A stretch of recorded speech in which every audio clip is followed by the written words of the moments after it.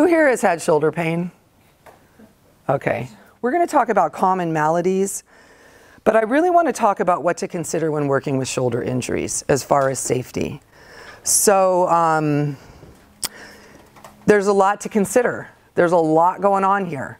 So you have muscles, tendons, ligaments, the joint capsule, disease processes, or side effects from treatment, like radiation, and then congenital issues, like lax ligaments. So possible causes of shoulder issues: dysfunctional movement patterns, asymmetry, and then usage patterns, meaning mechanical overuse. I'm going to use a dental hygienist as an example. This sort of thing over and over. Nothing wrong, but it's going to create imbalance from side to side. Or someone who is a construction worker and they're doing, you know, drills with one arm, and they're never, which I wouldn't say use your left arm, because then God knows what could happen. So those are things to, and it's very telling what someone does for a living. You know, are you sitting at a desk all day? That's going to have one sort of impact.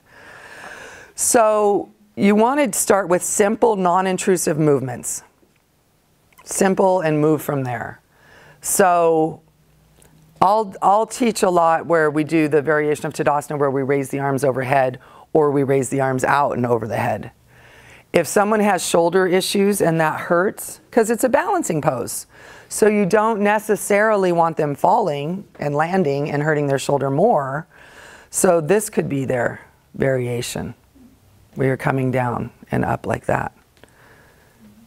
And that's not really messing with the rotator cuff too much. Weight-bearing versus non-weight-bearing poses. If there's injury, you always want to start with non-weight-bearing. Does that make sense? And then when you do go to weight-bearing, you're not going to go to side plank or even down dog. You're going to go to Chakravakasana or plank at the wall if you're really wanting to work someone, not plank, but like a push-up at the wall.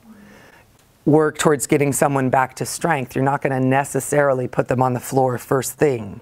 So the question was, we're avoiding weight bearing for an injury, but would we be avoiding weight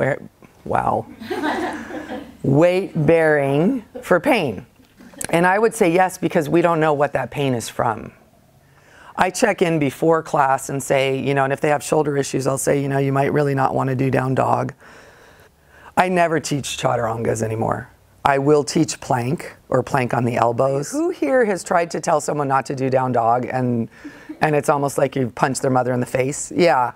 You're like, okay, so we're a little attached to down dog, sorry. And then you see them in down dog and you have a hemorrhage because you're like,